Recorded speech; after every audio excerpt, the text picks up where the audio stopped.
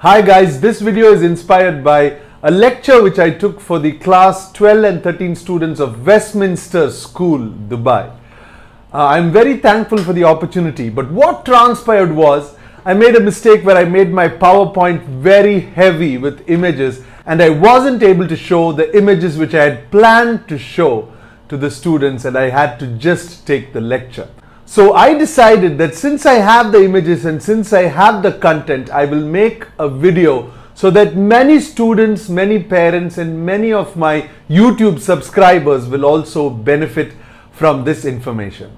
So if you're new to my channel and this video has just popped up, I'm Dr. Santhosh Jacob. I'm an orthopedic surgeon and a stem cell medicine specialist from Chennai, India. And this video is about immunity, and you should know this. So I am going to define immunity. Again, this is my definition for you guys to understand what the term immunity should mean.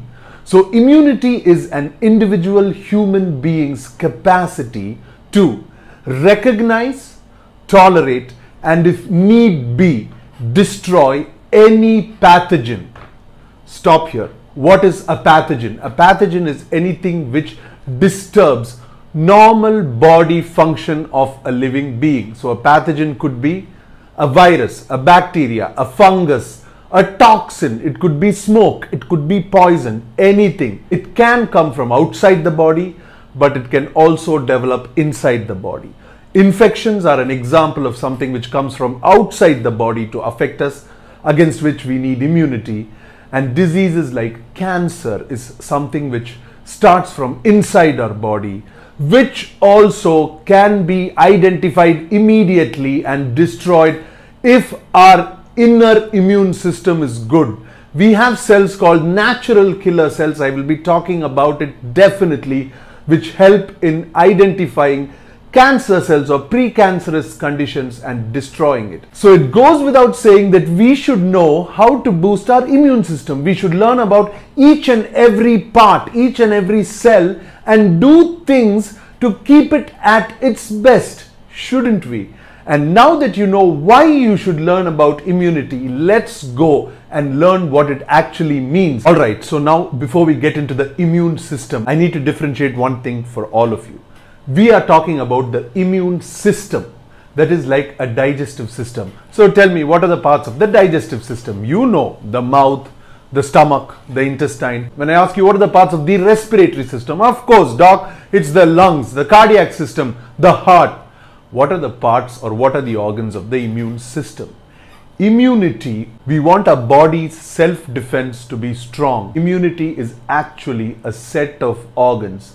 Immune cells are produced by a set of organs in our body. Some of the organs definitely you would have heard about, and some of the names will be new. So let's hear about them. The first organ which I want to talk about is your tonsils. Tonsils actually produce lymphocytes. Then there is another gland called the thymus gland.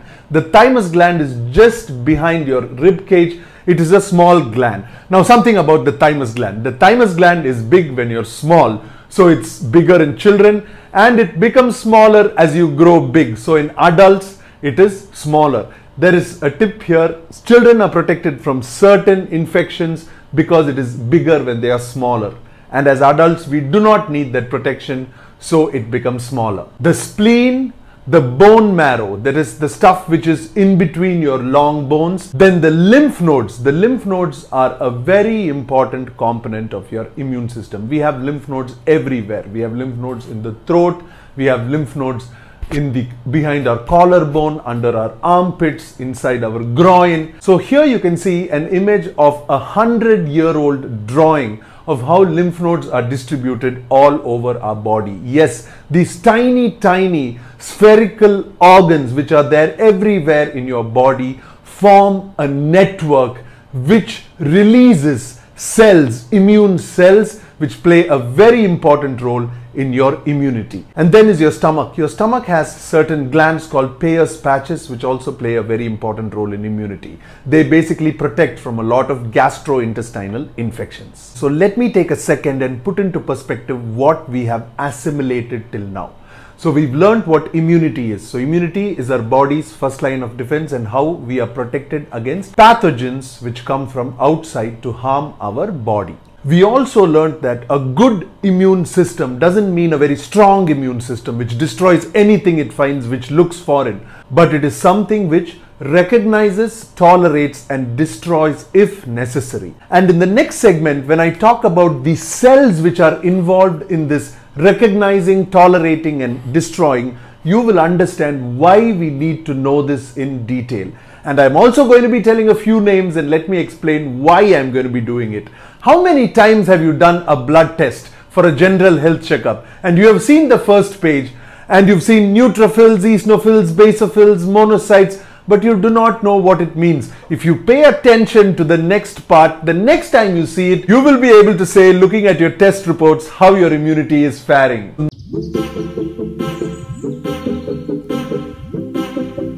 Now let us talk about the cells which are involved in our immunity. Now, just for sake of simplicity, I'm going to classify the cells of the immune system into innate immune system cells and adaptive immune system cells. So let's remember one thing: innate immune system, inborn. So these cells are with us from the time we are born. Second, these cells are non-specific, as in these cells will go and engulf, eat, destroy anything. These cells are not specific for the type of pathogen. For example, these cells will destroy the influenza, the tuberculosis, the polio in the same way. They do not have a specific mechanism for a virus or a specific mechanism for this kind of bacteria.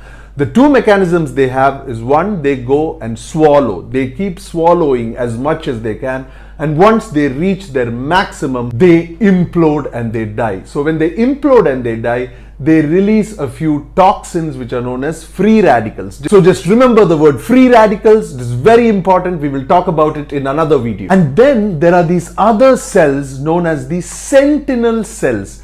So sentinel is somebody who stands on a tower and watches. So these cells are called mast cells or dendritic cells. Yes, that is the name. Just remember it. It's fun. Mast dendritic. So these cells, what they do, they are produced in the first 48 hours along with the suicide cells. So the suicide cells are known as neutrophils. Another name to remember, neutrophils. So the sentinel cells are produced along with the neutrophils, but they have a life which is longer. So the sentinel cells sit and they watch. They recognize what is the pathogen and they go to the cells of the adaptive immune system and they communicate it. Now coming to the adaptive immune system, what are the cells of the adaptive immune system? Just remember T and B lymphocytes. That is enough for now. T and B lymphocytes. So when the sentinel cells take the information about what is attacking us to the cells of the adaptive immunity, that is the B lymphocytes and the T lymphocytes, the B lymphocytes produce immunoglobulins.